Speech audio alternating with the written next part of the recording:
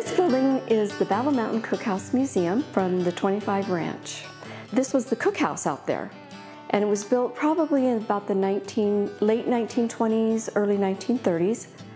And this was the big room for all the buckaroos, the cowboys, to come in and eat.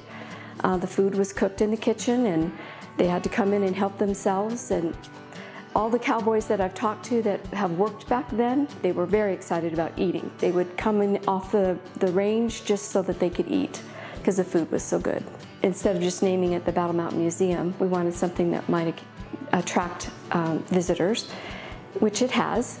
But we named it the Cookhouse Museum because it would catch their attention, so they all want to know why it's named the Cookhouse. And it was the cookhouse on the 25 Ranch.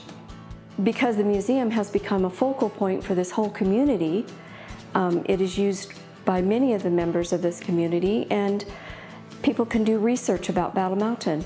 The school children can come in and learn about how Battle Mountain was started, and I've had many Boy Scout troops and Girl Scout troops and adults, people that have come from out of town that have come in and said, we would like to tour your museum and find out a little bit more about Battle Mountain.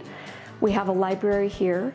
We have many scrapbooks and yearbooks, other books that they can look at, or a lot of the objects in here, because again, everything in here is about our local history here. If you want to go on a trip back into history, Battle Mountain Cookhouse Museum is the best place to go. For more information on the Battle Mountain Cookhouse Museum, visit cookhousemuseum.org. To learn more about Nevada's history, visit travelnevada.com and the State Historic Preservation Office at shpo.nv.gov.